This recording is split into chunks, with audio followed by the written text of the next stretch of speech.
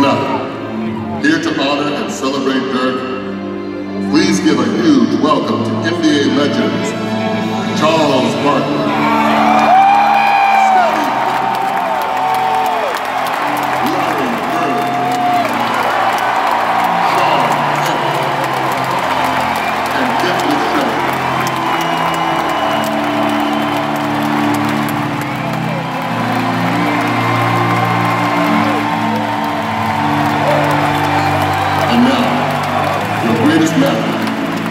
Dirk Nowitzki.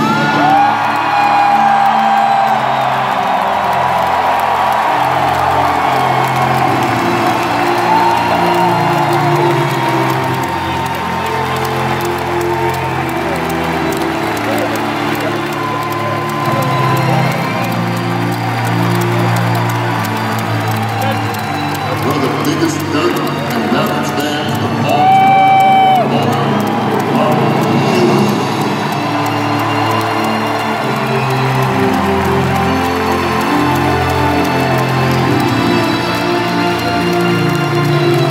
Head coach of the Dallas Mavericks, Rick Carlisle.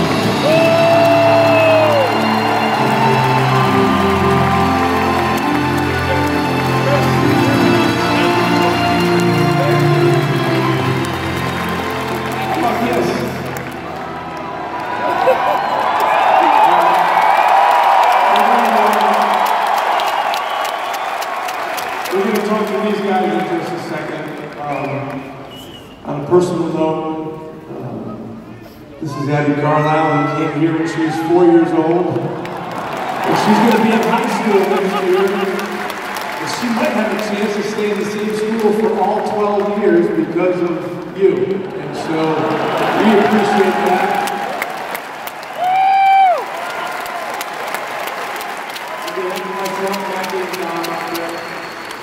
I had a chance this afternoon to talk to two people that were very important in your life, Avery Johnson and Don Nelson.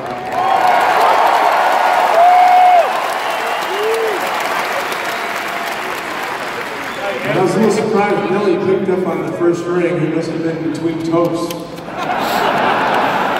But he sounded good.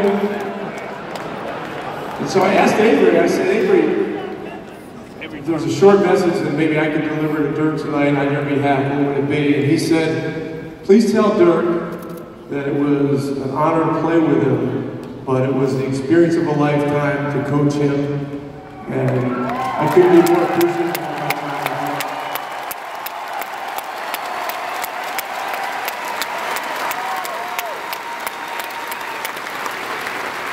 And then I talked to Nelly, and Nelly said, well, when I drafted Dirk, me and Donnie went over there to see him and his dad said to me, Coach, if I can imitate Dirk, said, Coach, please treat Dirk like he is your son. You will be his second father. So Jim Brown was here when I come there. We all love. And so Nelly said, please tell Dirk I'm very proud of my German son. Which is great.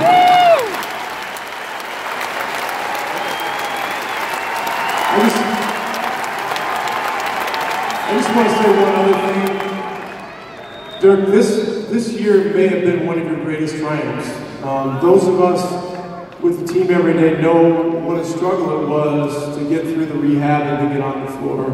Casey Smith, Ian Calhoun, Jeremy Holsapple, Dr. Morrell, those guys, Fort Beautiful.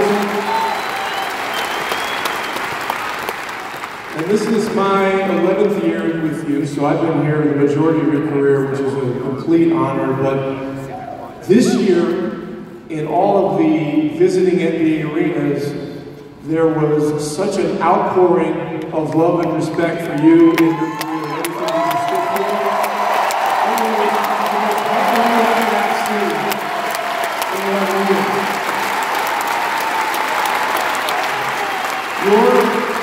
your will to compete this year and in general, and the way you give so much of yourself and ask for so little in return, inspires us all to be better competitors and better people, and that may be your greatest legacy.